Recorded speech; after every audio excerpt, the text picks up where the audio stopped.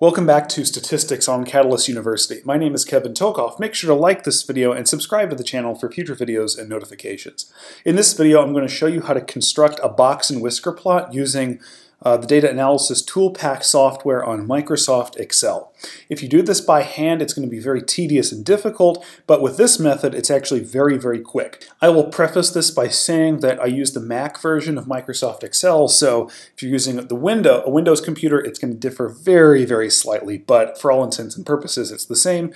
And second, make sure that you download the data analysis toolpack. While we're not actually going to use the data analysis, I believe for some versions the Box-and-Whisker plot in the charts actually comes with that and is not actually available unless you download that toolpack. So if you need help with that, go watch my video in this playlist at the very start where I show you actually how to download that toolpack.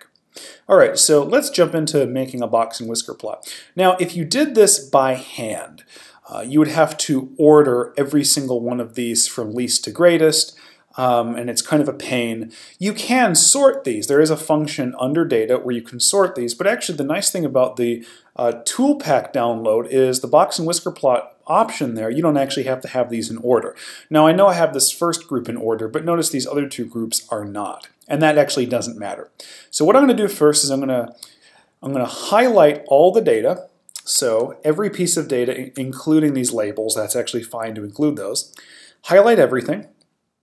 And I'm going to go to Insert, and once I'm here I see all these options for the various charts that I can create. This one in the middle that says Statistical, that's the one I want to click. And you'll see down here I have a Box-and-Whisker plot option. I'm going to click that. And there you have it. That's literally all there is to it. Now, obviously we can do some other things with this, like create a title. We should really have axes here, both vertical and horizontal, okay? But let's just go over a few kind of technical things about the Box-and-Whisker plot. Remember what the box and whiskers on each one correspond to, okay? So remember, the box, this up here, right here, the top part of it, this is your third quartile, okay? The bottom edge of the box, this limit down here, is your first quartile, and then the line in the center, which is, notice it's not necessarily right in the middle of the box, that's your median. That's the median of the data. That's the middle point, okay? The whiskers just extend to the highest and lowest observation.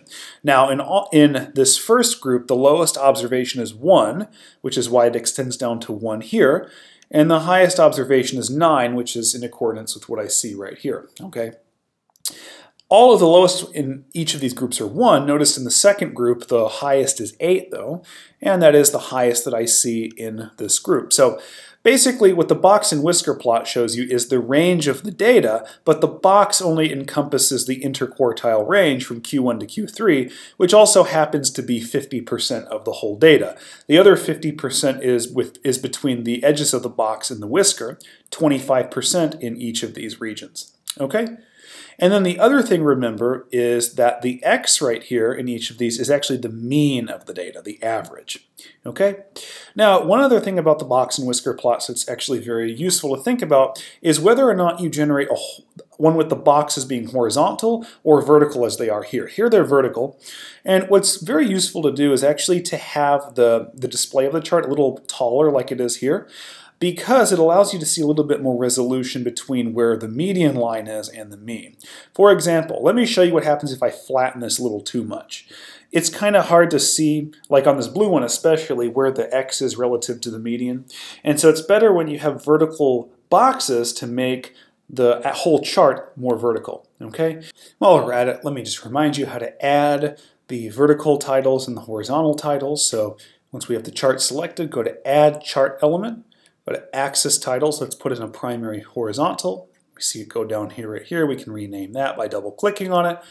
Also, go back to Add Chart Element, add the vertical one, and we see it appear right there, and so on and so forth. And we can even include a legend.